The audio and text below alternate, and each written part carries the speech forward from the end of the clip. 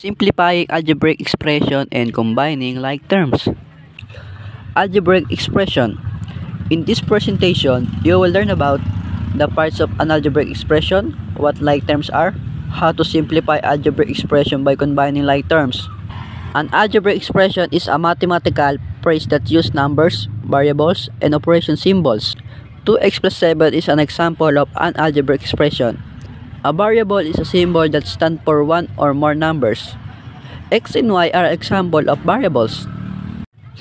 An algebraic expression can be broken into different parts, including terms, variable, coefficient, and constants.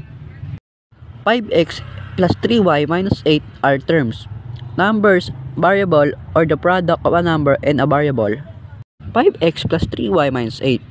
5 and 3 are the coefficients, numerical factors of a term, or the number before a variable. 5x plus 3y minus 8. X and y are the variables, symbols that represent numbers that are unknown or can change. 5x plus 3y minus 8. Negative 8 are the constants, a term that has no variable or a number by itself. To simplify an algebraic expression means to make it simpler. In other words, we write the expression in the most compact way without changing the value of the expression. It's like organizing the expression and make it neater. Example number 1. 2x plus 3y minus 5x plus 4y. So, we need to group them together to simplify it easier. It will become 2x minus 5x plus 3y plus 4y. We will now subtract and add like terms, so we left with negative 3x plus 7y.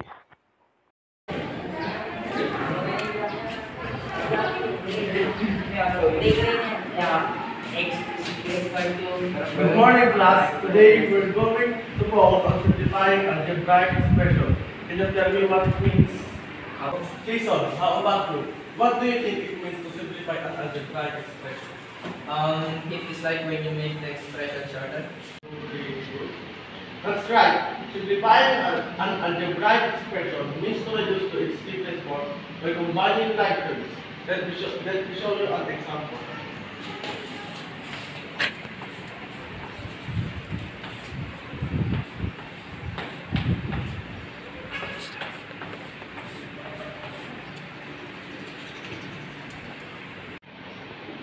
So we have two x terms, two-way terms. Can we group them together? Great observation, therefore. We can group the x terms and the y terms together. So we have 2x minus 5x plus 3y plus 4y. Jason, what's the next step? We can add the x term together and the y terms together. Exactly. So we have 3x, negative 3x plus 7y. That's the simplest form of the expression. Let's try this example.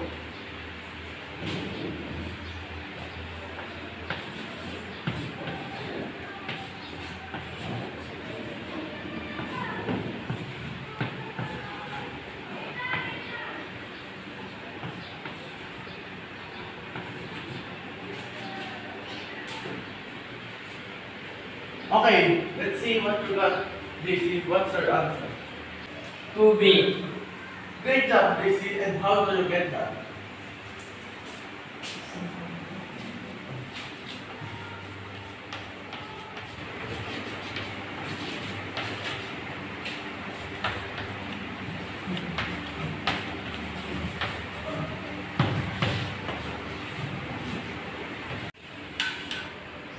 Added the 4a, 2a, and negative 6a together to get 0a, and then I added the negative 3b, positive 5b together to get 2b, so we're left with 2b. Excellent simplified algebraic expression can take some practice. But once you get hang of it, it will become a second nature. Miguel, do you have any question about this topic? Yeah, I'm still a bit confused about Identify like terms. To identify it, like terms are the terms that of the same variables. Same exponent. Example.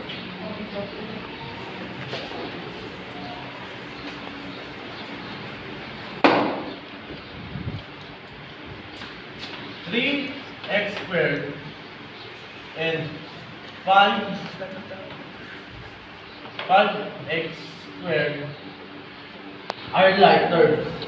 But 3x squared and 5x cubed are not like terms. Does that make sense? And just have salat. Change Mr. Bible. No problem again. Remember class, if you have some questions, feel free to ask.